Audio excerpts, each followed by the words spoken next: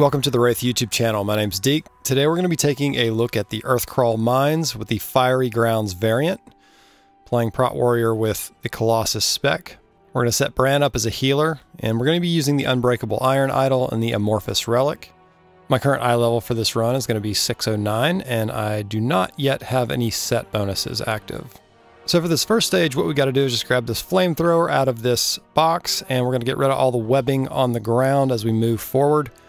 One thing that I kind of figured out after this run on some of my alts is, holy crap, this flamethrower does a lot of damage to the adds. So in this T11, I don't focus on it quite as much. Obviously, you're going to have to be interrupting and mitigating and being very cautious with your play. But on the T8 versions, running my alts with my monk and my ret paladin, I basically just burned everything down with the flamethrower. It really nukes these little adds here, and it's good at killing the Bran egg to get the dinosaur out. And honestly, it's not too bad on the elites themselves, so you can kind of blow all your kind of big cooldown rotation and then just start using the flamethrower. But obviously here on the T11, these things are quite powerful, and you want to make sure that you're playing around all of their abilities and not just standing in place using your flamethrower. That's probably not the best idea. First stage is pretty straightforward.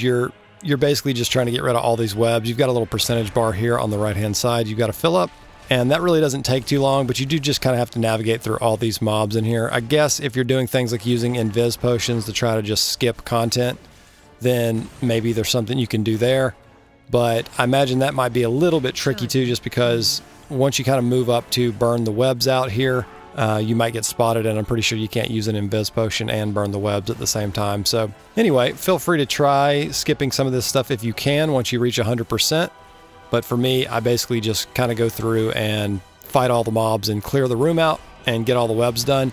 You know, I do get a lot of comments talking about ways to cheat things or cheese things or skip things or whatever. I honestly don't mind doing the content as it's intended. That's kind of fun to me, doing the challenges, fighting some of the harder stuff.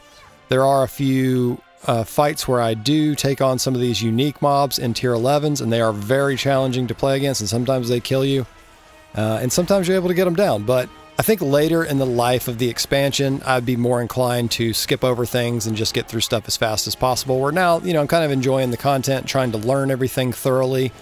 So from my perspective, it's pretty good to kill everything and kind of figure out how to play around all the different mechanics that are intended by the developers.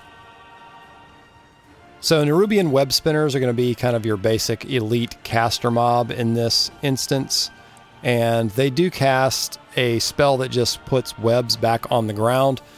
So I tend to just try to interrupt and kick most of their spells, and when they start casting this web launch, then I will go back into the flamethrower and just kind of trying to cycle around, knock the webs out, and do some damage with the flamethrower while that's going on, just to keep the floor clean so I'm not accidentally stepping and stuff. This map is really easy to see the webs because it has such dark coloring on the floor, but some of the maps, it's actually kind of difficult to see the webbing. So I recommend playing semi-top down with your camera, which you'll see I'm kind of doing here. Not much to this though. This is a Zekvir empowered pack, so it's a little stronger, but not a lot here. I'm just going to skip ahead. We're going to go on to the second stage of this instance, and we'll see what we have there. After we've cleared up all the webbing on the first stage and we get through all of the enemies in that tunnel, we're just going to talk to this lamplighter here, and then they're going to spawn a bunch of waves of enemies. So the waves come after you defeat whichever wave is out. This specific pull right here with all these really small mobs, the best strategy that you can use here is not what I'm doing. What you should do is turn your flamethrower on and just walk your character backwards while you spray the cone in their direction, and it just nukes all of this stuff. It's actually really fun to do. Maybe it's just fun because it's one button and you're just destroying the entire screen, but that flamethrower will do a lot of damage. I think on this pull you can easily do over 1 million DPS. So we just need to kill a total of 37 Nerubian ambushers. And like I said, once you defeat whatever's coming at you, more stuff immediately spawns, so you just kind of have to be prepared for that. The first wave is just all of those kind of small minions that, like I said, are good to burn down with the torch. Then you're going to get a couple of these bats, these spreaders they're called, and they're flying around the air, so you need to kind of like look up with your camera and target them and pull them to you. because they just continually throw webbing on the ground. So you kind of have a couple of these you're going to deal with while there's a Threadmancer out, which you need to be kicking or reflecting spells on. And then once those are down, you're going to get another wave spawn on you. So it's really not that challenging of a wave-based system here. It's pretty easy overall. It's just kind of a variety of Nerubian enemies that you have to fight. One thing I'll point out while I'm fighting these enemies is that this room specifically, when you come into the room before you talk to the lamplighter, go ahead and do a full pass, a big circle around the room, and just check all the corners and all the little carts and stuff to get your XP for Bran. There's a lot of times chests and little curiosities sprinkled around this room that you can pick up, and mining nodes and herb nodes and stuff like that, and there's nothing that's going to aggro you until you start the encounter. So you can kind of see there's some nodes and stuff in the back corner and some little curiosities. You can do it after as well, but if you want to just run in and pick all that stuff up before you start the encounter. Even on T11, there's nothing too challenging in this specific stage that you have to pull. This is actually a pretty easy variant. This Earthcrawl Mines Fiery Grounds, I would say, is actually probably one of the faster, easier variants of delves to accomplish. So maybe look to this one if you're, trying to push into the higher tiers. This is a good one to do. Once we get this stage down, we're going to have to run up this ramp over here, and we're going to have to start freeing lamplighters. You have to free, I think, 9 of them before you get to the final stage, which is the boss. This kind of has 4 stages. The first stage doesn't really count as a stage. You're just clearing up some webs before you really kind of get into the instance. But it is a 4-stage instance, but it is pretty fast overall.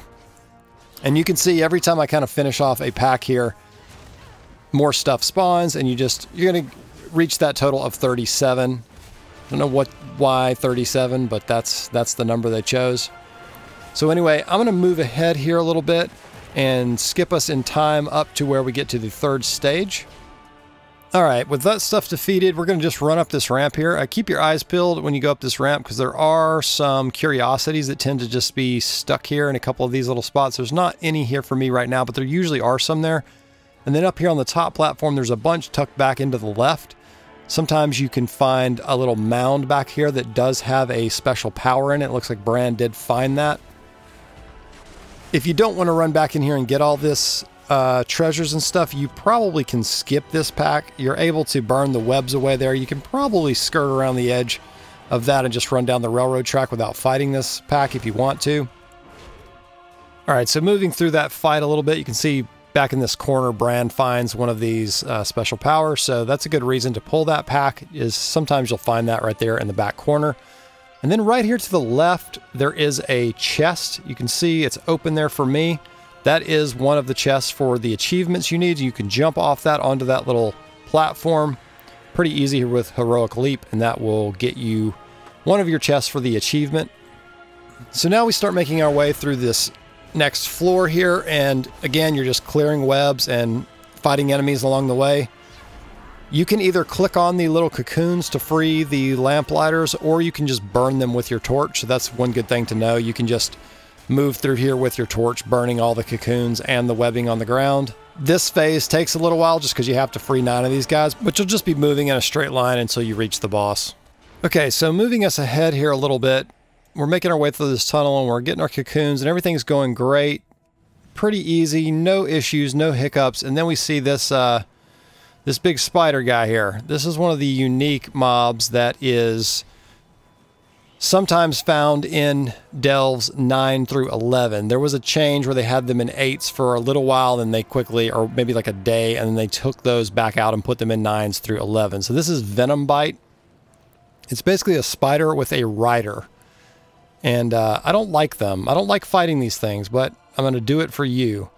So these things hit really, really hard. I don't know how you fight one of these as a DPS. My strategy is just to try to stun as much as I can. The evasive dance is kind of a problem because you're unable to hit the spider with anything when that's up. But I am trying to use spell block here mainly because with Venom Volley, you can't spell reflect it because it's an AoE spell. So, but even with spell block up, the thing is just hitting me so hard. And you're also getting a poison dot from the venom volley, and then if you don't interrupt the venom bite, you get a secondary dot from that. So you have all this damage ticking on you. I mean, you can see some of the numbers that I'm taking, you know, 3 million, 1.7 million. I think the 1.7 million is just from the dot. So you're taking a lot of damage in this fight, and if I didn't have Brand set as healer, there's just no chance that I would be able to beat this probably. But hey, we're able to get it down, and that's pretty cool to kill some of the uniques. I don't think there are any achievements. I've killed quite a handful of them, and I haven't seen any kind of special achievements for that. Maybe there's a hidden achievement that unlocks after you've done them all or something. I'm not sure. Then we're just back into old normal mobs. Super boring now. Once you fight one of these unique mobs, these mobs are just boring. It does seem that this tunnel leading up to the final boss of this variant has a lot of Zekvir empowered minions, so that's one thing. You're going to have to fight some packs that are a little bit stronger. It doesn't really seem to be that big of a deal, whatever power increases they have. You do have to kind of watch out for Zekvir's cone ability that he does, that pulls you in. So if you pull something out of the pack and you isolate it, he still has his cone ability that you need to watch out for. He'll hook you back in and it'll aggro everything. So something to keep in mind when you're fighting him. All right, once we reach this final cocoon, we free the last lamplighter. We're on to the final stage of this variant. And this boss is extremely easy. You can see that there's kind of a cross of tracks, railroad tracks that are going around. Basically, she's just going to spell cast on you the entire time. So I try to always spell reflect Curse of Agony to put the dot back on her. And then I try to save my kick for runic shackles. The web bolts, I just use spell block and ignore pain to try to mitigate mostly just while dealing damage. And then she will channel this web towards one direction of the railroad track. And that's what identifies where the railroad cart is going to come from, is this long web. And you just need to move your character out of the way as it charges through. And that's really the whole fight. It's super easy. So I would, if you're playing a warrior, I would recommend reflecting the Curse of Agony, mitigating the web bolts, and then interrupting the runic shackles. And then you just dodge your cart, rinse and repeat. Super easy fight. Probably one of the easiest Delve boss fights.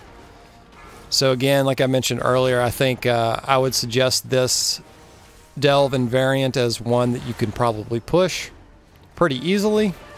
It looks like I don't have any deaths in this run. You start with 3 revives in tier 11, and you gain 1 life when you reach the checkpoint, which I did skip over quite a bit of this Delve just because it's literally just going through a tunnel, killing more and more and more Zekvir empowered packs, and it just kind of takes a long time on Prot Warrior. Not a whole lot to say here, just the kind of basic rotation of Nerubian mobs that you're fighting. So pretty straightforward, pretty easy. And yeah, we'll just let the fight finish out here, and you can just see that there's no more mechanics to be had on this one. Pretty sure that I spell reflected every single Curse of Agony in this fight. So I don't think she ever gets me with that, which is nice. But again, you just, you know, being a little trigger happy, you just want to make sure that you save your kick for either the shackles or the agony. If you're not using a class that has spell reflect, obviously, then you can interrupt one of those. But I find that reflecting it back on her gets her down a little bit faster. And honestly, this is probably a fight that you could swap Bran over to DPS, but again, the web bolts do hit pretty hard, so if you're on a DPS class or something, you may want to have the heals just for safety. But overall, very easy. We'll get that last reflect on her, and that's it. That's a tier 11 Earthcrawl Mines. Pretty simple. This room has a lot of little curiosities you can run around and pick up also. Just make sure you thoroughly scour these big rooms. A lot of times the curiosities are hidden inside the carts or behind little pillars and stuff like that. Thanks for watching the video. Guys, thanks so much for all the support that I've gotten on this series. And please, if you're checking out these videos, can you please go subscribe to the channel? That'll help a lot with growth. And maybe hit like, leave a comment if you have anything to say or you want to discuss anything about Delves or any of the content I'm making. I really appreciate it, and I will see you guys in the next video. Later.